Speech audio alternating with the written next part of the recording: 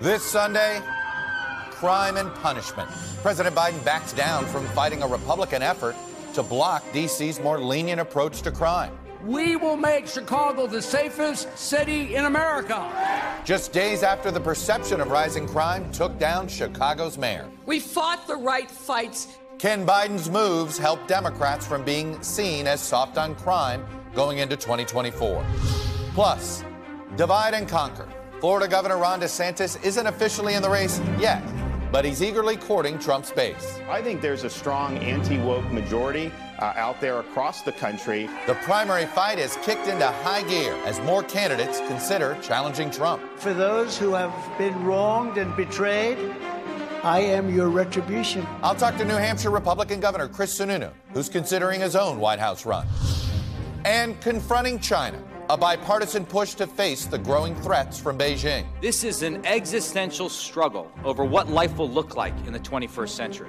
Tensions continue to escalate as the U.S. warns about supplying arms to Russia and new concern over COVID's origins. The origins of the pandemic are most likely a potential lab incident in Wuhan. In a joint interview, I'll talk to the chair and ranking member of the House Intelligence Committee, Republican Mike Turner of Ohio, and Democrat Jim Himes of Connecticut. Joining me for insight and analysis are NBC News senior Washington correspondent Hallie Jackson, former Homeland Security Secretary Jay Johnson, USA Today Washington Bureau Chief Susan Page, and former Republican Governor of North Carolina Pat McCrory.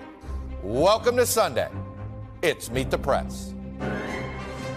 From NBC News in Washington, the longest-running show in television history. This is Meet the Press with Chuck Todd. Good Sunday morning.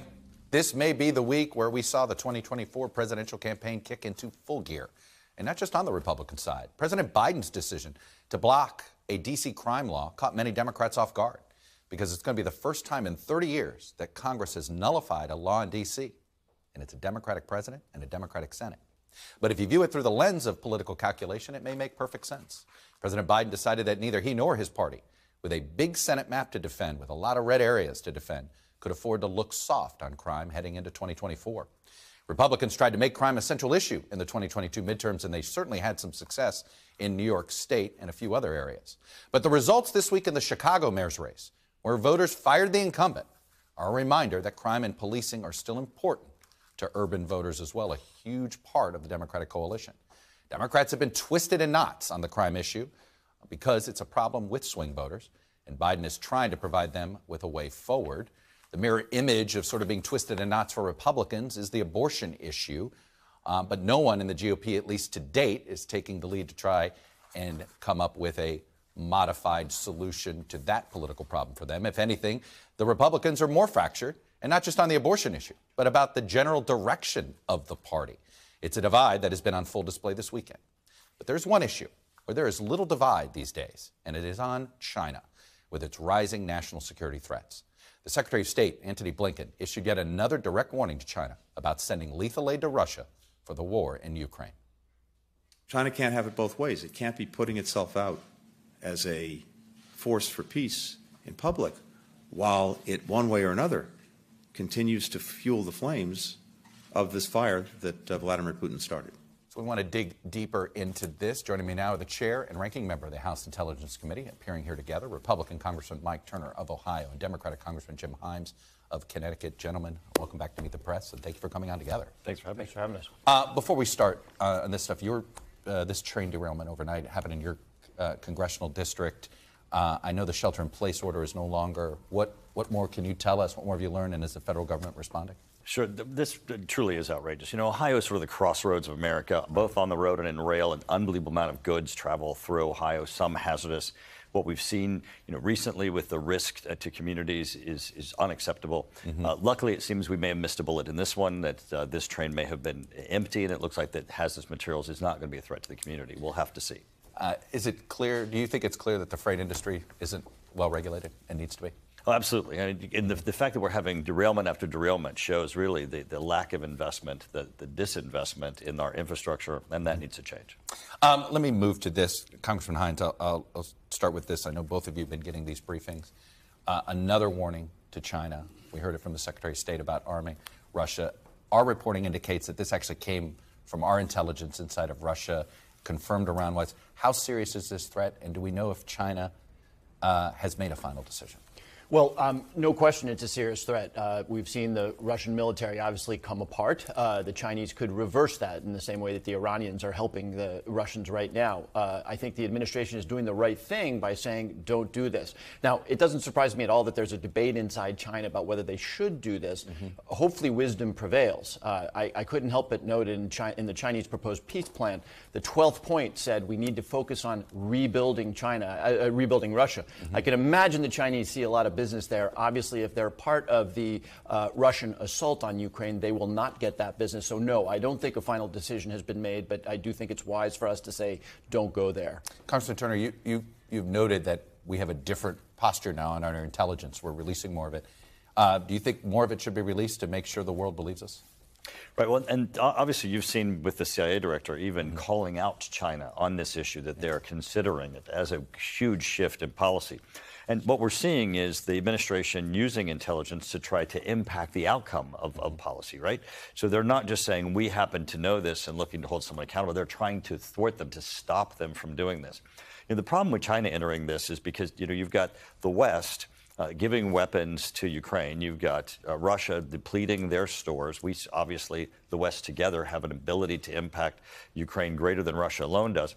There would be an inexhaustible source of weapons if China in its production capacity supported Russia, and that would change the dynamic. What kind of intel do we have on the state of the Russian army, Congressman Himes? Meaning, we've seen some reports that they may be running out of munitions. They have some issues. What does our folks say?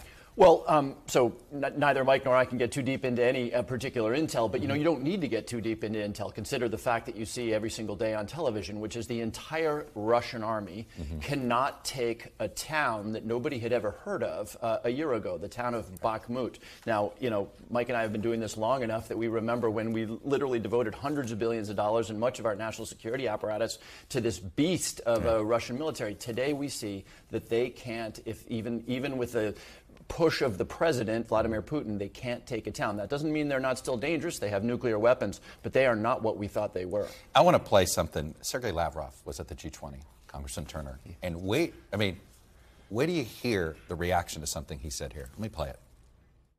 The war which we are trying to stop and which was launched against us using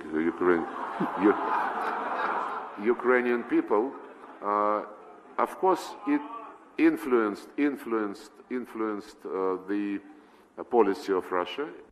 There's nothing like being able to say the phrase, the world is laughing at them. Completely. The world is laughing at them. Spontaneously. What should the West use a moment like that for? Well, the thing about both Putin, Lavrov, and even Medvedev, although he's supposed to be the new face of a new Russia, come from an era where they controlled Eastern Europe. They could say things that were not true, and people believed them because they controlled information. Today, information can't be controlled.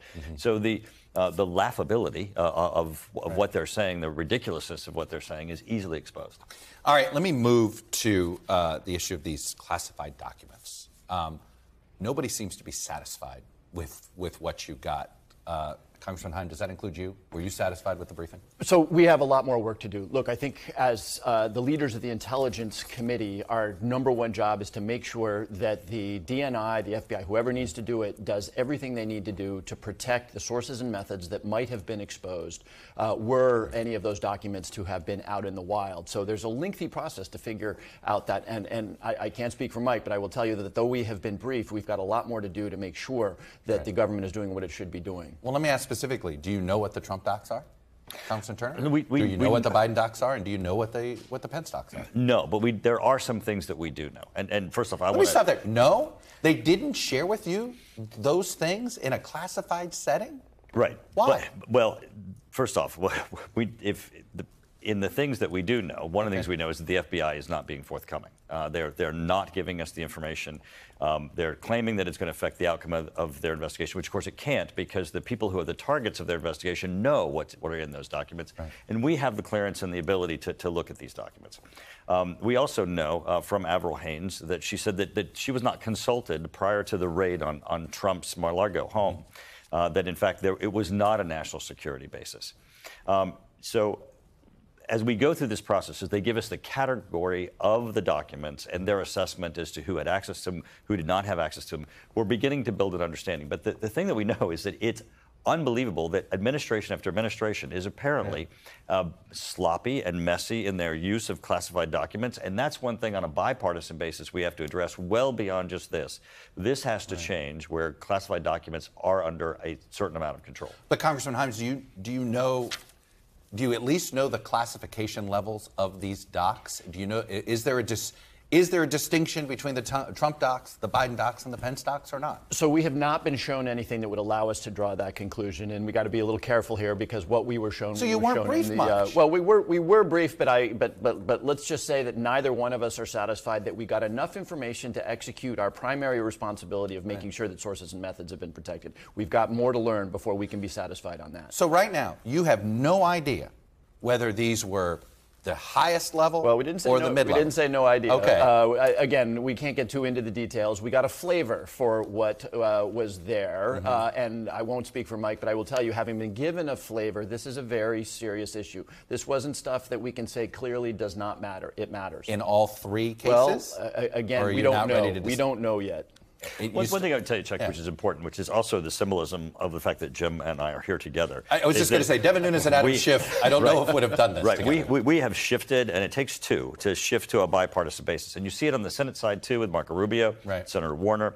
And the approach to this issue of the Biden docs, the Trump docs, and the Pence docs, we're looking at holistically, what do we have to do to fix this? How do we address this? What were the risks involved? And you have to understand also that without Congress having asked, there wasn't even a risk assessment being done. We were the ones who initiated this. That's part of the concern. I get the sense that the intel community doesn't trust Congress. And you guys, is that fair? Do you think you guys have to rebuild you have to prove to them that you're trustworthy with secrets? I would say it's more of a tension between the FBI and Congress than it is the intelligence community, because this is more FBI in Congress. Absolutely. And I think that's going to come to a head over the next couple of years. You're seeing it in a number of areas where they're just not, they are not special. They don't have greater privileges than the president does. And they're continuing to act as if they have some privilege to be able to operate without congressional oversight. Congressman Himes, I'm curious what that piece about sort of the tension between Main Justice and the FBI having to do with retrieving the classified documents from Mar-a-Lago. It looks like there was fear going in of retribution. The FBI are they more concerned about perception than whether they're doing their job? Are you worried about this? Well, two things about the FBI. First of all, and Mike's right, they are subject to congressional oversight. Secondly, they do have to preserve the integrity of their investigation, and there are investigations on board right now. So we need to work with them because both of us, everybody wants them to be able to do investigations in an unsloppy manner. We've got too much of a history of investigations in a somewhat sloppy manner.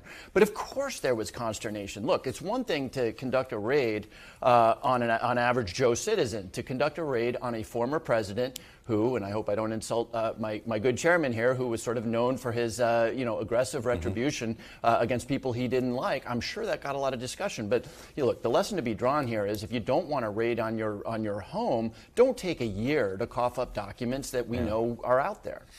The COVID origin. Go ahead. Or 6 years, because Biden took 6. Fair enough. The one aspect that's important here is that Merrick Garland did an unbelievable, terrible political miscalculation. He appointed a special prosecutor against Trump, not realizing he was going to end up having to appoint one against his own boss. Right. And how that's going to play out is going to be amazing. Let's talk about the COVID origin situation.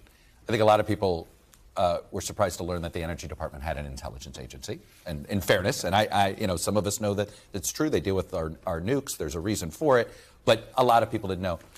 But they labeled it low confidence. So how should the public take that? Well, it's not actually been released yet. These are all leaks that are reporting this. Great. So all the more helpful to messing up this story. So we will neither confirm nor deny that they actually said that. But let's assume that they did.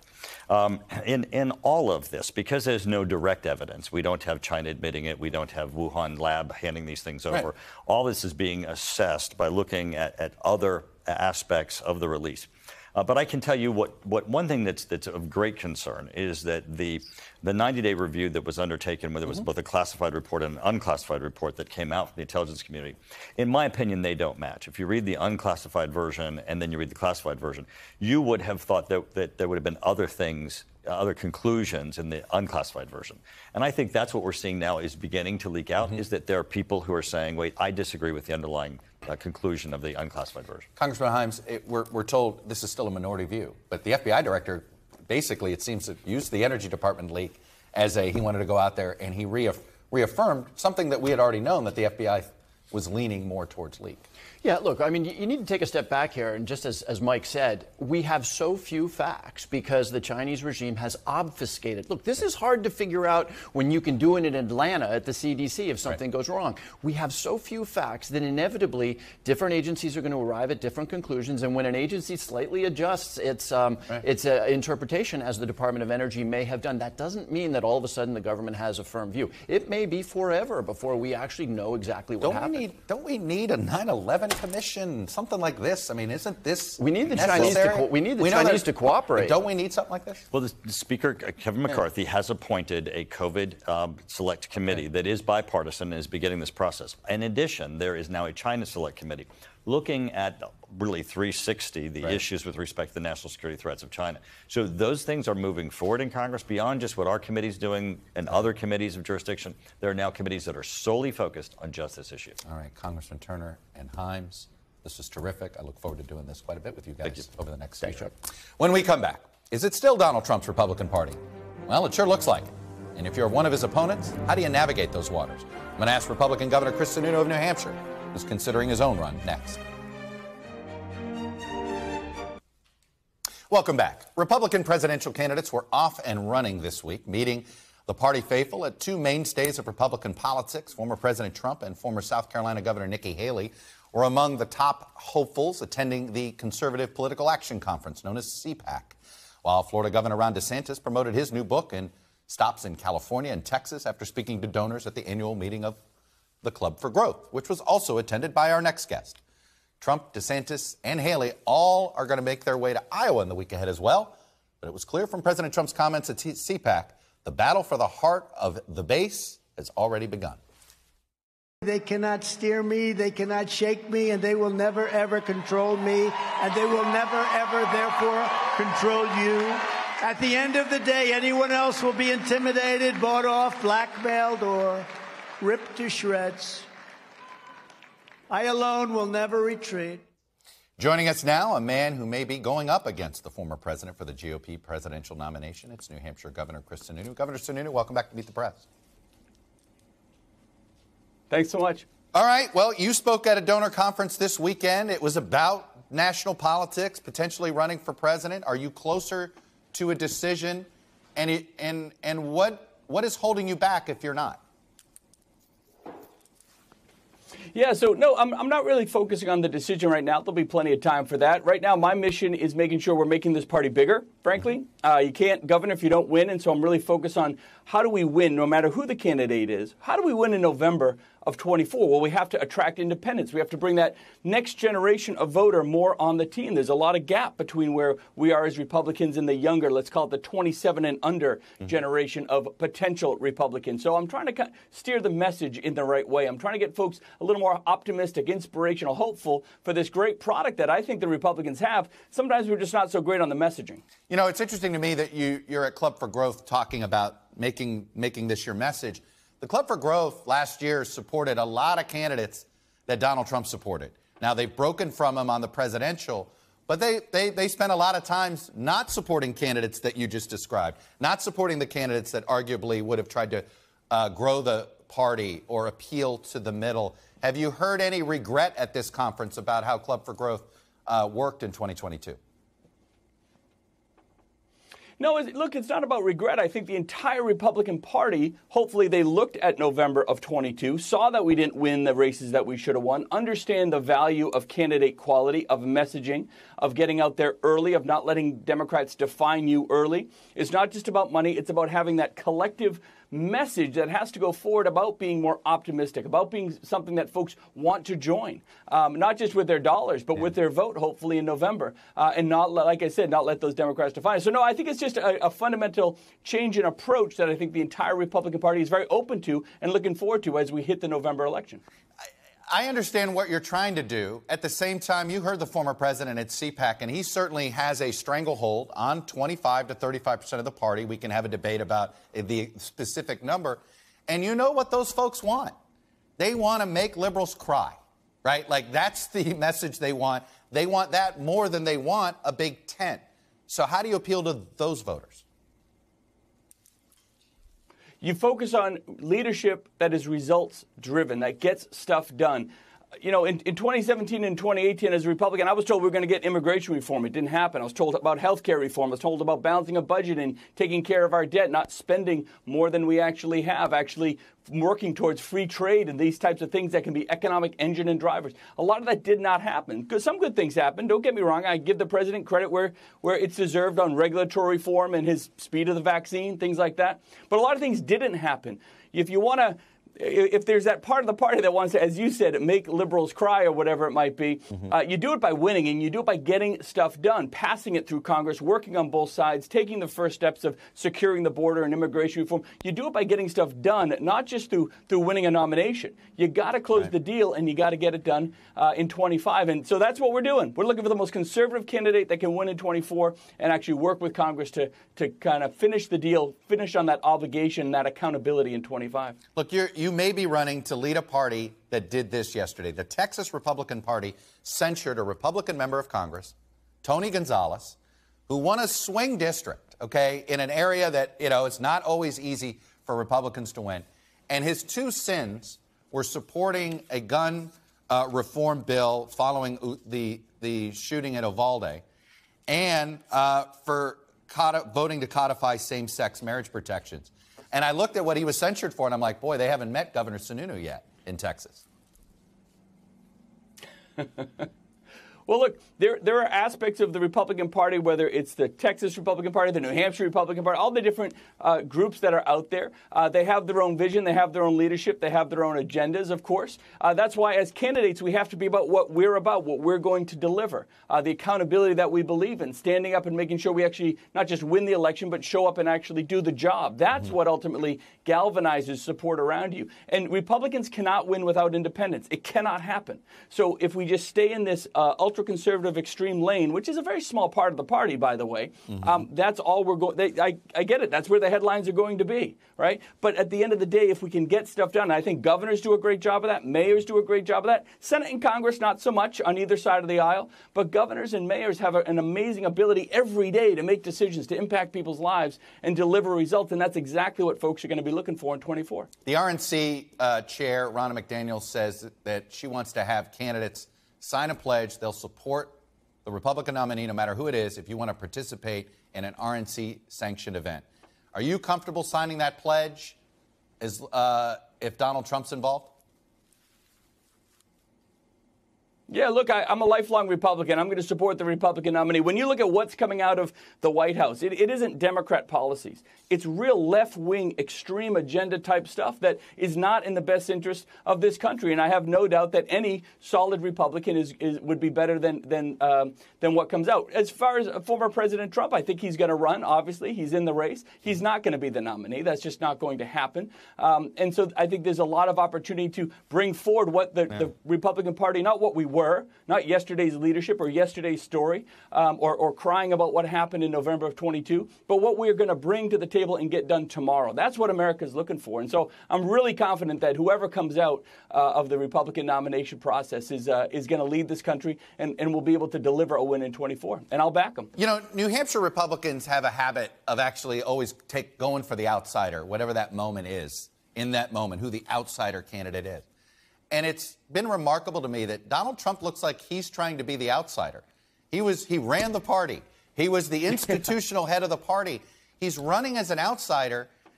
And I know you want to be the outsider, but in many ways, he's already lumped everybody against him. Do you think he's effectively carving out an outsider lane for himself?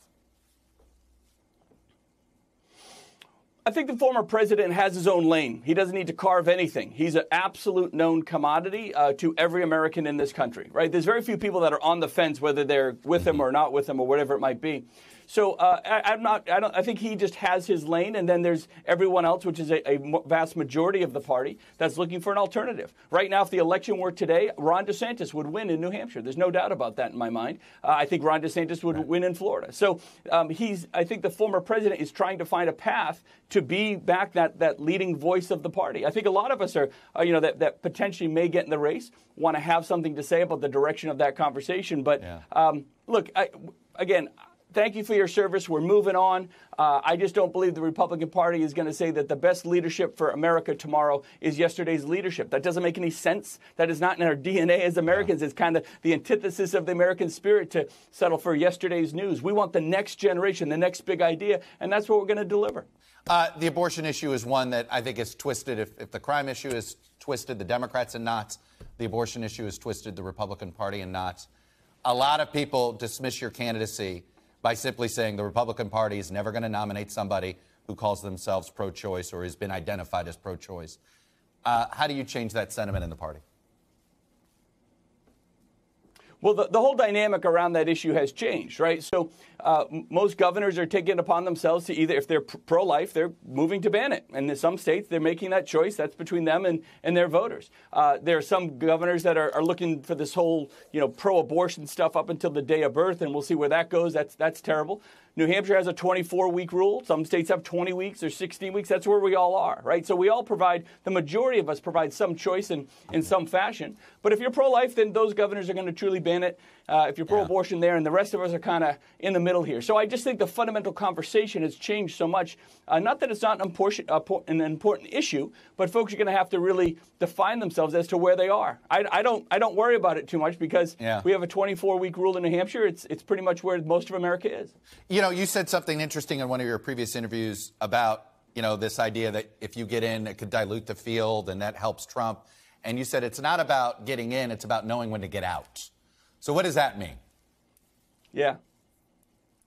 Well, that means, look, one thing I've learned, I've won 4 times. I've been in this political game for a while. I've learned that you can't tell people not to run. If someone really wants to run, they're going to run, and that's fine. But unlike 2016, I'm going to make sure, and I think others folks are going to make sure, that we all have the discipline to get out before it's too late. And those that don't, I think will be chastised very publicly for doing so. But I got to be honest. I've talked to all the candidates. They all understand that. They really do. We're going to take our time. There's still a lot to play out over the next 9 months to see who can really galvanize to make sure that we have a candidate that's winning a true majority of the vote. And I have full confidence, I should say, that we're going to get there. By the way, have you ruled out running for governor again?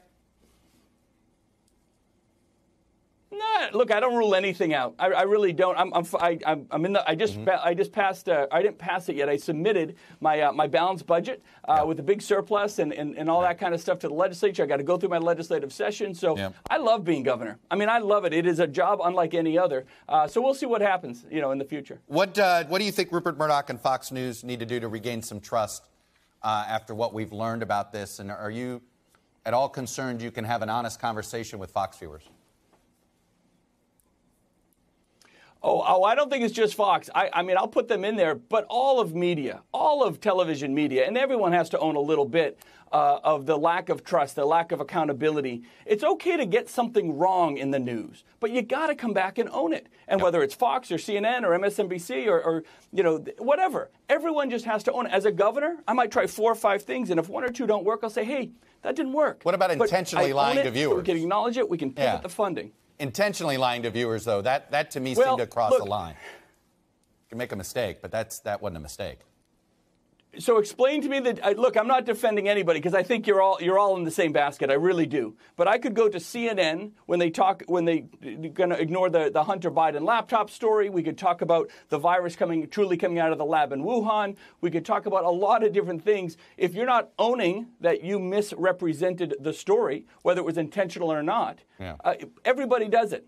And that's the problem. America is losing faith in media, and you guys have a huge opportunity to regain that. But right now, my message to Fox News is build your ratings, build your audience, go bigger. Because if we don't go bigger as a Republican Party, we can't win in November. So I want them to talk to independents more, not change our values or who we are or what we're talking about as Republicans, but get more opportunistic about the chance to bring more people in. Well, Governor, I can promise you this. At NBC News, you make a mistake like that, you would lose your job. I know that here, for what it's worth.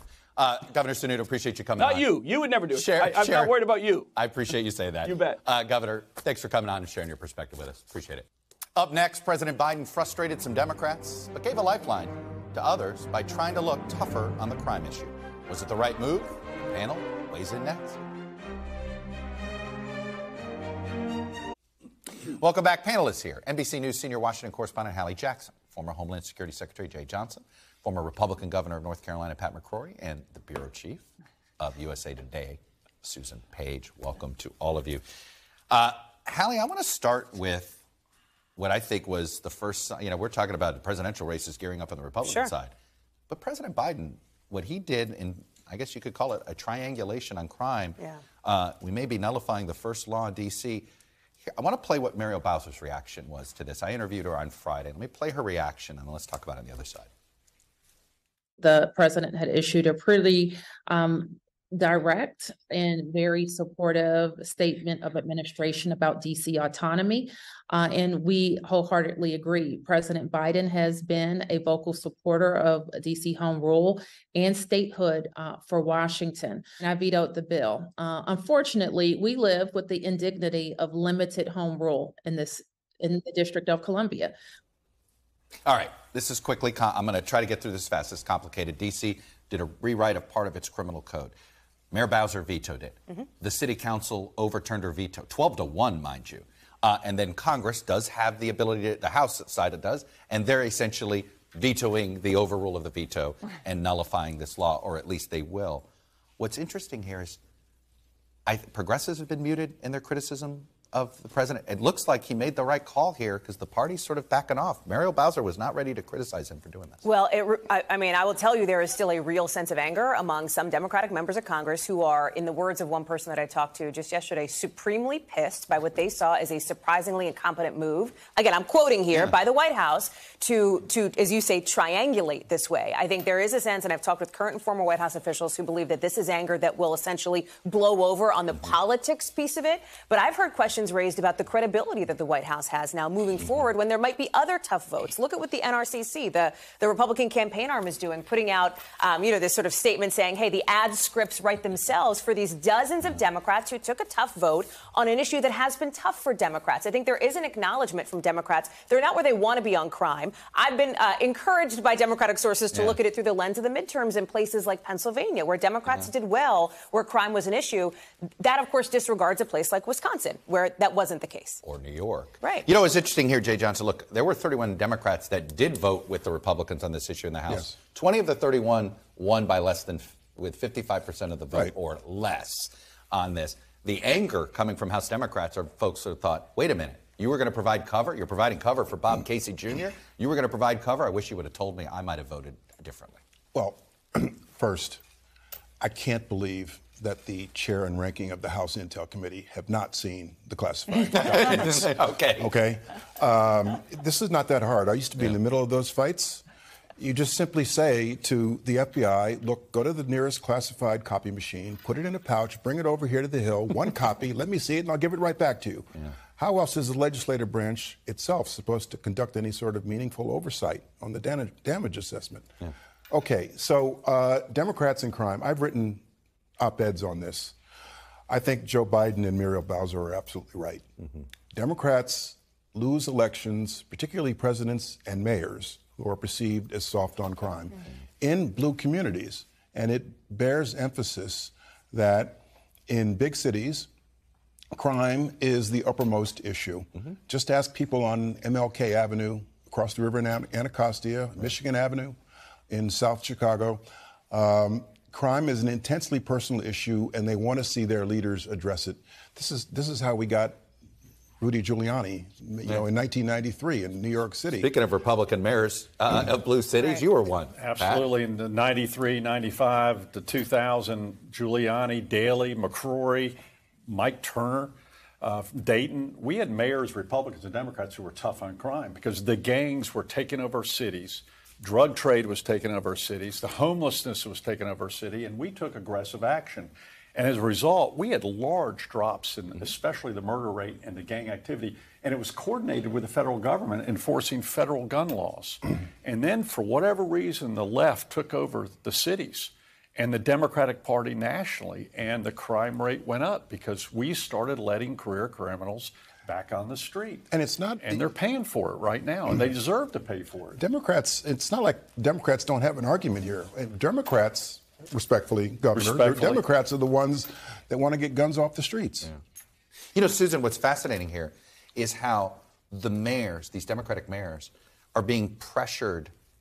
They're being pressured on both sides because these city councils are way to the left of the mayors. We see it here in D.C. I mean, the veto override of Muriel Bowser was 12-1. It wasn't like there was a big divide. The progressives have made a lot of progress on these city councils, but they haven't been able to win mayor's races, but it's really put mayors in the crosshairs. Well, and in fairness, they're talking a lot about social justice issues and police reform and the need for that. And we see the need for that over and over again in some of the shootings of unarmed black men, which continues across this country. But to make it a choice between crime and social justice is a real problem for Democrats. And I think you see with Joe Biden's decision on where he stands on this, that is his re-election announcement. On this issue of crime and on border security, he has in recent weeks moved to shore up what would have been the strongest issues against him in a re-election campaign. And so far, the left's been muted on this. Even on immigration, That's right. You hear the complaints in press releases, but you're not hearing elected officials do it. Coming out on TV, doing the whole thing, doing the whole circuit. You know, and I would be curious as to Secretary Johnson's perspective on this. I would say to your point, though, when it comes to the issue writ large, Democrats, I think, truly are looking to get on offense on this. You mentioned something that I've heard that they're looking to do, which is talk about, for example, the assault weapons ban that President Biden wants. It has truly, pragmatically, virtually no shot in Congress as it is laid out right now. Funding I've heard about for the COPS program, et cetera. But you also have Democrats who are pointing to, for example, Matt Gaetz going out at CPAC this weekend and saying, let's abolish the FBI, let's abolish the ATF, and hoping to use that as a wedge issue as well. Jay, very quickly, what do you make so far of what Secretary Mayorkas and the Biden administration have done? Looks like it's working, but we'll really find out in May, I guess. Working off what we did in Venezuela in the fall, where we provided a legal safe pathway, which will discourage people from entering unlawfully. They've expanded that, and it looks like it's working, though it's way too early to declare victory. The numbers were down in January, but January is typically a low month. Yeah, it takes a couple more months to judge. All right, we're going to get to the good stuff when we come back. We're going to talk a little Trump when you guys come back, but first we're going to talk about President Biden's plan to cancel student loan debt and the uncertain future of that. We're going to show you how many borrowers will be impacted and what's really at stake here politically. That's next.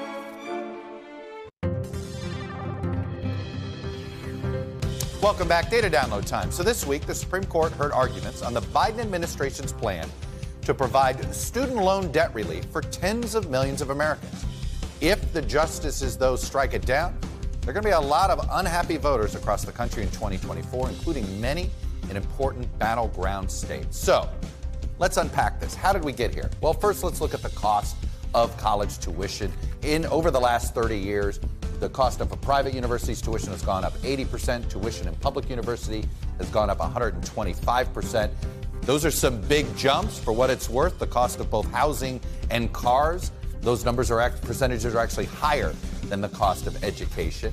Still, this Biden student debt relief plan, if enacted, would provide up to $20,000 of relief for those that got Pell Grants, up to $10,000 for those with other types of student loans.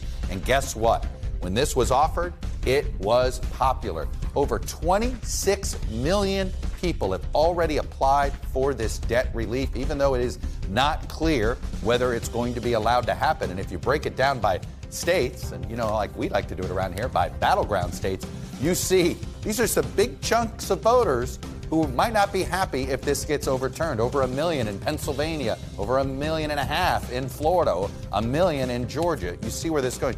This is a popular program, If it gets repealed, there are going to be some unhappy voters. Before we go, this week marks the 58th anniversary of Bloody Sunday, when police beat and tear-gassed hundreds of protesters in Selma, Alabama, who were marching for racial equality and voting rights. Back in 2015, I had the honor of speaking to Congressman John Lewis on the 50th anniversary of the Selma March about his experience leading the marchers that day. We were kneeling. We were knocked down. They started beating us with nightsticks, trampling us with horses, and releasing the tear gas. I was hit in the head by a state trooper with a nightstick. I lost consciousness. 50 years later, I don't recall how I made it back across that bridge to the little church that we had left from. Apparently, a group literally carried me back to the church. It'd be perfectly understandable if you were bitter. Bitter today, bitter a week later from when it happened, bitter 20 years. Were you bitter ever? I was after not all this? bitter then. I'm not bitter now. I grew in the movement to accept the way of love, the way of peace, the way of nonviolence, the way of forgiveness, as a way of life, as a way of living.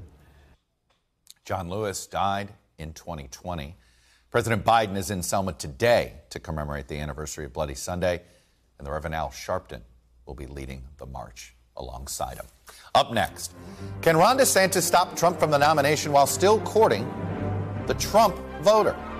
We're about to find out. Welcome back. All right, the Republican presidential primary. Donald Trump, in some ways, re-announced, if you will, this weekend at CPAC. Take a listen to his message. We are never going back to the party of Paul Ryan, Karl Rove, and Jeb Bush. We're not going back to people that want to destroy our great social security system, even some in our own party. I wonder who that might be. In 2016, I declared, I am your voice. Today, I add, I am your warrior. I am your justice. And for those who have been wronged and betrayed, I am your retribution. Pat McCrory, I am your retribution. Wow. To see a lot of good Republican candidates who would make great presidents grovel or kiss up to both CPAC and Club for Growth it bothers me. Because not one of those groups has ever solved a problem. And right now we have some complex problems in this country that have to be solved. And what Donald Trump's going to realize is they're going to start having infighting among those two groups, because CPAC's with Trump, but Club for Growth, who used Trump in primary commercials to push their candidate, are probably going to turn on Trump. So we have this internal warfare, which may result in a general election where the Democrats have their candidate, the Republicans have the last candidate, and it might open up the door for a third-party candidate.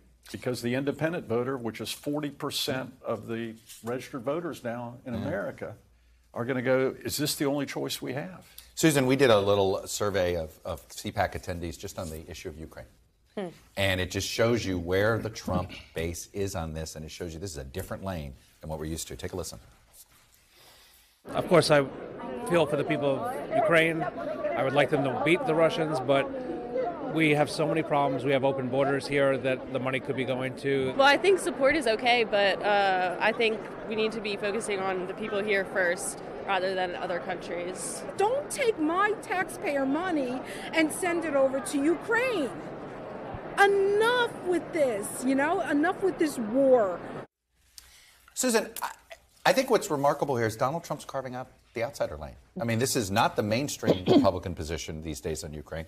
But it is Trump's position. It is, although, and it's not the mainstream Republican position in that it's not Mitch McConnell's view, for instance. But there is growing public concern, and not just among Trump voters, about the extent and the length and the cost of the U.S. commitment to Ukraine. And still majority support for continuing the effort. But it is really pressuring the administration to come up with some answers about how this war could end in a successful way and not go on forever. But Trump, we say it's not the mainstream Republican position. This is Trump's party. This is not the Republican Party. It's the Trump Party. Trump's position becomes the Republican position. But has he somehow been able to position DeSantis as part of the establishment? You said this just now. You said it to Governor DeSuno, and I wrote it down because it was interesting to me. The idea that Donald Trump is trying to run as an outsider. Yeah. Because, from the jump, I have been hearing from sources close to his team that they want a position that says a la 2016, obviously not as of a la 2020. And somebody said to me this weekend, well, he's doing better than he was at this point in 2016. And I said, I sure hope so. He was the president for 4 years. I mean, it's almost as though they're trying to erase the fact that he was in the White House for 4 years to do what you're talking about here. Is he going to come up with a new nickname for DeSantis? How is he going to position him as the outsider? But I will tell you what is so interesting to me, just in talking with people in the last 24 hours about sort of CPAC and Club for Growth. Trump allies are saying this is the most important gathering of conservatives since that will happen in this campaign until the Republican primary debates. And then I heard somebody else, a rival campaign advisor, let's say, well, wait a second, this is a bunch of MAGA misfits who are showing up, their words, right? And I'm not quoting, but paraphrasing here, showing up to be super pro-Trump here. And actually, the adults in the room are going to Club for Growth and talking about what they're going to do from a policy perspective. But you know what the difference is between the Club for Growth and CPAC? The Club for Growth, the folks at Club for Growth talk behind the cameras, behind the scenes, not to voters, but to donors, acting like establishment people. Donald Trump was talking to people. Whatever you think of it, he was talking to the public. This could be wild. You could have the major candidate in the party, an indicted criminal defendant, out on bail. He said he was going to keep running if indicted. Do you know what the most interesting thing he said was to me? Because this was a lot of the sort of similar grievances we've heard. You know what was new? He said people should vote by mail-in ballot. Yeah. Speaking of new, Larry Hogan is not running. I assume that has as much to do with Chris Sununu perhaps getting a jump start on him. Well, they're all looking for a lane, and you probably didn't see a lane unless it's a third-party potential lane, which again could happen. You've been to some meetings with no labels. That's right. Joe Manchin's been to some meetings with no labels. He's been flirting about this. Is this only if it's Trump, Biden, that this gets traction? I think if it's two choices where the majority of people say the parties have failed us, there's a better choice to be president of the United States. And you elect Donald Trump because the voters who draw with a no labels candidate come from the Democratic side. And they're getting on the ballots. They're getting on the ballots in the states. And you got to remember, ballots is a state issue, not a federal issue. Right. It's not a party issue. It's a state issue. So that's their goal, that they can get ballot access to all 50 states.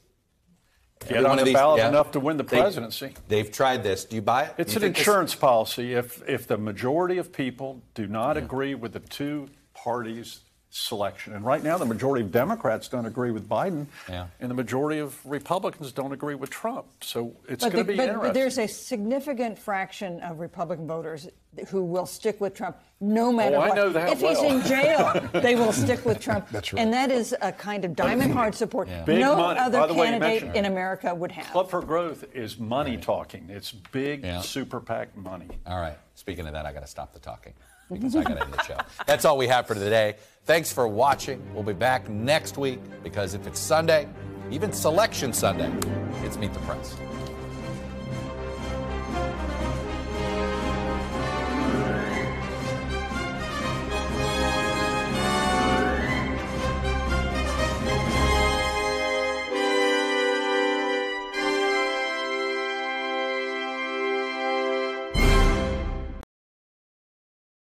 Thanks for watching our YouTube channel. Follow today's top stories and breaking news by downloading the NBC News app.